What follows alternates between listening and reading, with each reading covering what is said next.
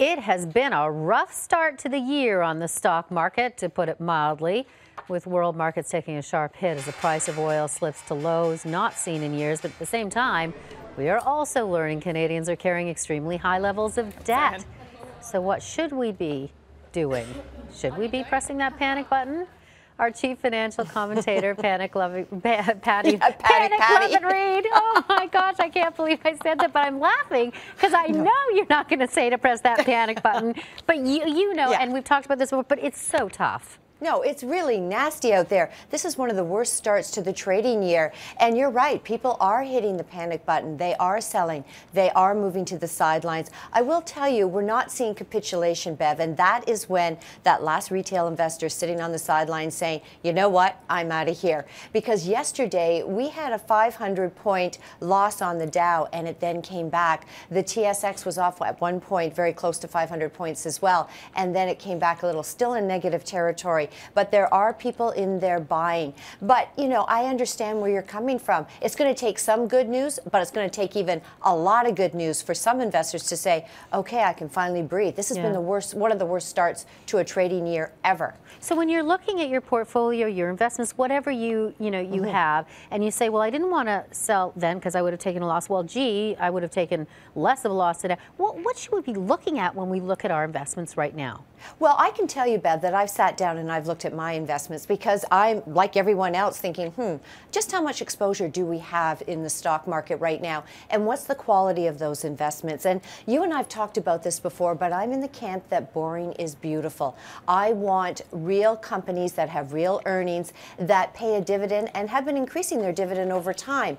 And so I'm looking to see, are they still leaders in their industry? And yes, the stock price, the valuation of it may in fact be down, but the dividend is paying me to wait. And so I do think if you're someone who is maybe a senior and you have too much exposure in the stock market, yeah, I might be paring that back. I may pick up some bonds. You're not getting a great return, but you're getting better than the loss you're experiencing right now in the equity market. So it's all about your time horizon, your tolerance for risk, and what sort of investments you have. And by the way, Bev, if your investment advisor or planner hasn't reached out to you, you got to wonder why, because this is exactly the time when they make their money. Yeah, right, exactly. And so, well, let me ask you about, because I had mentioned debt in the intro and household debt to be specific as a result of that report. What do we do about debt?